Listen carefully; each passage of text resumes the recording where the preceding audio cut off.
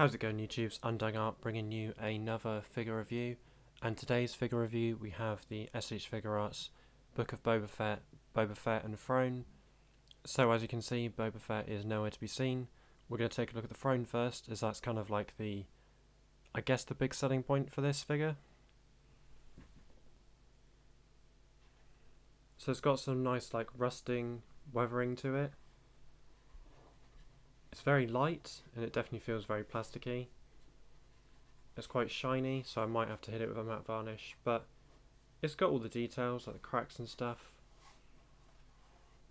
Then at the back, even has some detail, even though you probably never see it. It says Lucasfilm. Same thing on that side. And then some nice like pressure marks.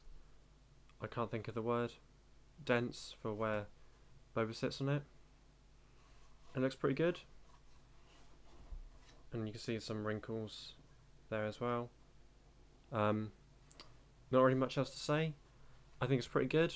It's definitely better than my 3D printed one, but that's because I didn't get a high quality one. I deliberately bought a, not second hand one, but a misprint. So yeah. And then here is the Daimyo himself, or I don't know what else you want to call him, if you want to just ignore the fact the show exists. I don't blame you.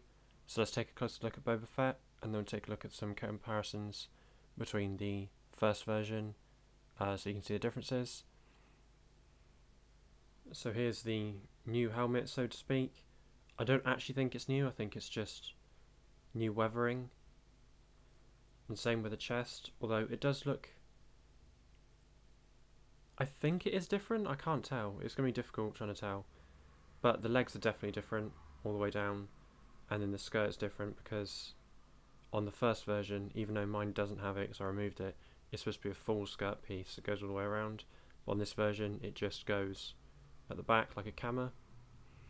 And the nice weathering to the gauntlets. I do think they've remodeled the arms. He looks skinnier, which would make more sense because Tem lost a lot of weight for the Boba Fett TV show.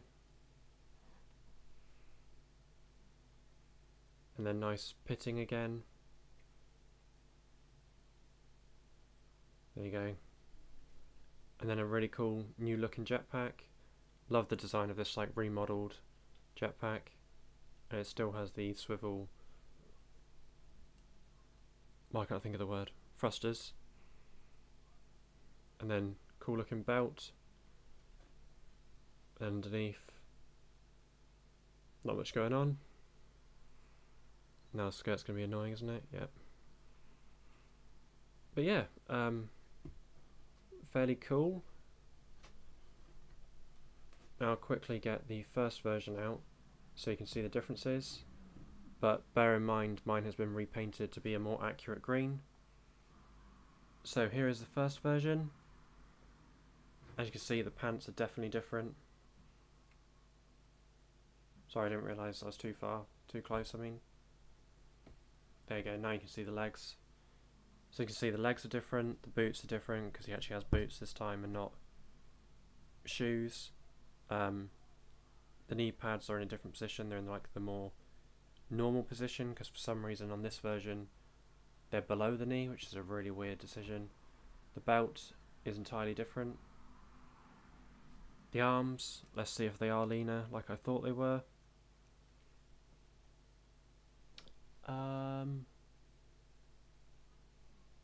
No, they're not. It's the gauntlets that are slightly smaller. So they've made the gauntlets smaller to give the appearance of his arms looking smaller, which actually works, weirdly. The hands are exactly the same. The holster is different as well. See if I can get my arm around this side. The holster is different shape and everything. Oh, sorry, rangefinder's terrible. Different shape and everything. And the helmets. No, it's a different helmet. Yeah, it's slightly thinner visor on this compared to this version. So yeah, they've actually done quite a lot. It's not just a straight repaint like some people complaining when the figure got announced. Not announced, sorry. Released. The one thing that's annoying is again the plastic scarf. As you can see, I replaced mine with cloth because that drives me mental. And I forgot to show the jetpack differences. Very cool. Now let's see what he looks like sitting in the throne, sorry.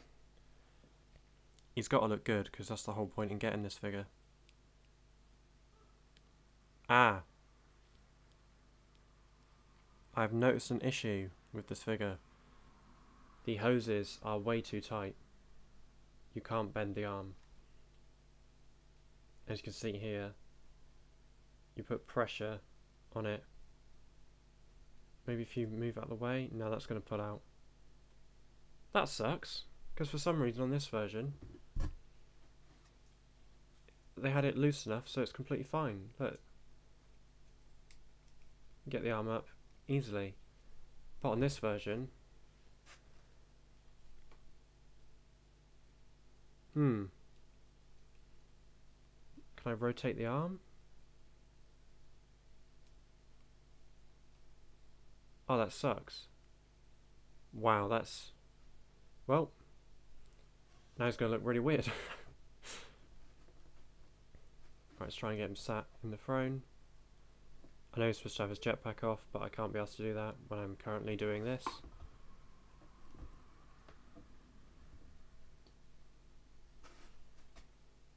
Well, it looks good in the throne, so I can't complain there.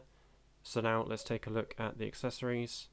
And firstly, like I said, his jetpack does come off, so I'll show you how that looks. So you remove his entire back plate, which comes off with the jetpack, so it looks like that. You then remove the jetpack, and when you get the figure it comes with the jetpack off as it is. Wow, that's very stiff. So there's the back plate, and then you get these little bits that I'm really scared to lose. Line them up with the right pegs.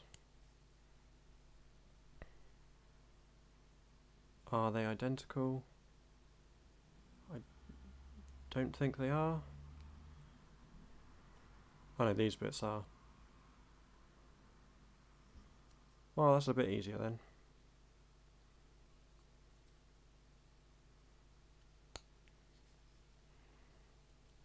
So there are the silver bits, and then it leaves the pegs, so you can peg it back on.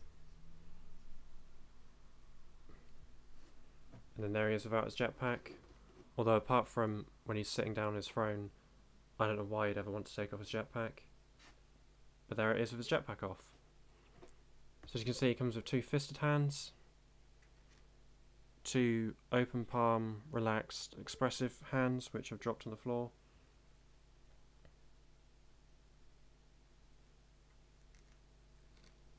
Two gripping the rifle hands.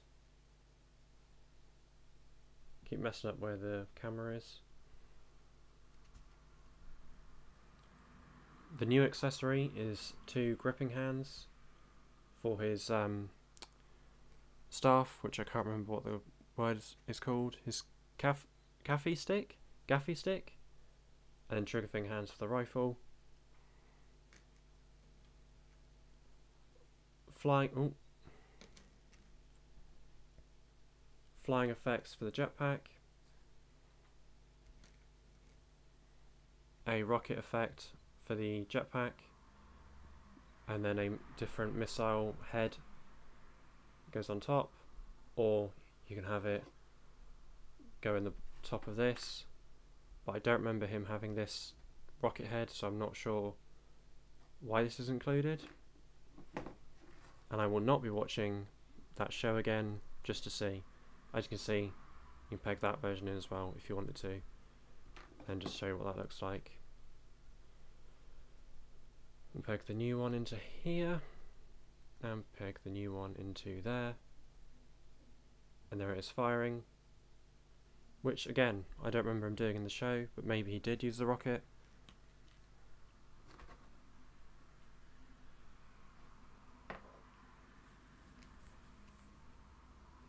pistol, same design as that, but sorry, reuse of the first version.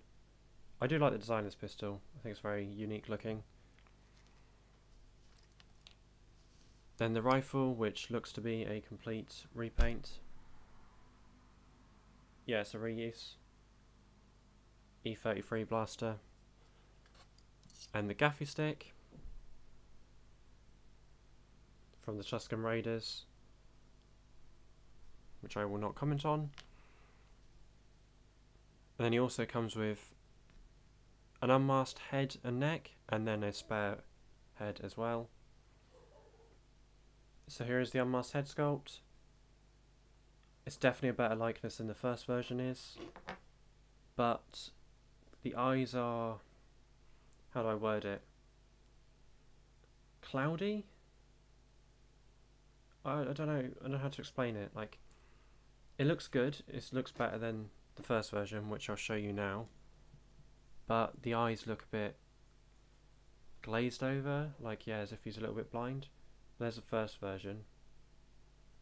Obviously the scarring is gone because he's fully healed, but the likeness is better on this one, I think.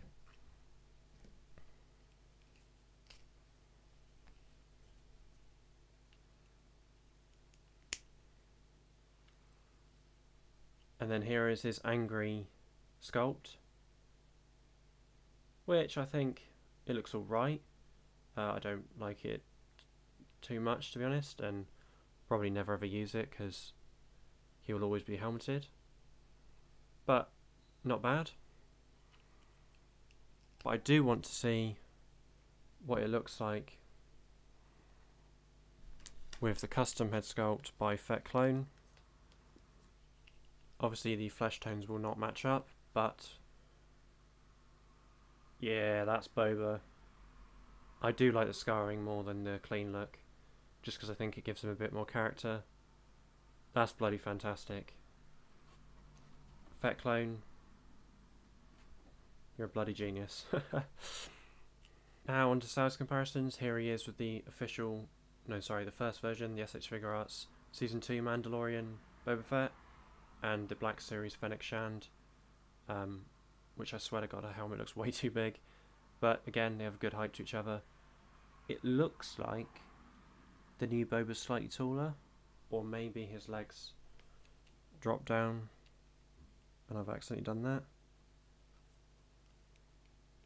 No, he doesn't have a drop down hinge, so he is just slightly taller than the first version.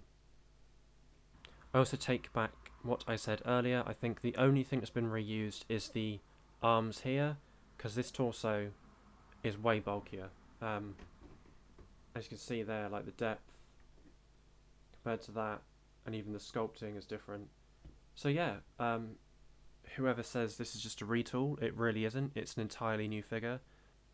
Now standing next to Din Djarin, here he is with the S.H. Figuarts Season 2 Mandalorian and the Mafex Mandalorian Season 1 with a Red 5 Customs jetpack, but you can't really see that, so don't really need to mention it. He's taller than Din Djarin, which that feels inaccurate. I think this first version being... Oh wait, no, the first version's smaller, taller. Wow, I don't think I've ever compared these two together before.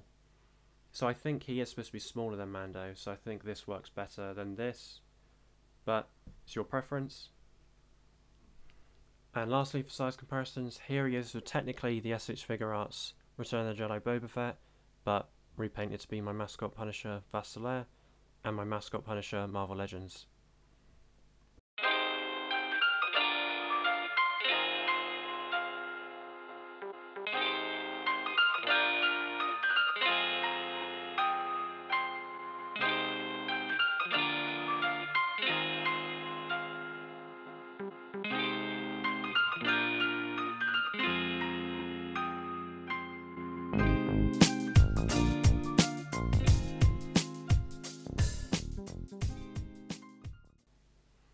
So I hope you enjoyed this review. Overall, a really cool release. I'm so glad I pre-ordered it and ignored basically everyone who said it's just going to be a reused body. Well, not everyone, sorry. Some people saying it's going to be just a reuse with new boots and stuff like that. But yeah, enjoy the photos at the end, and I'll catch you in the next video. Peace.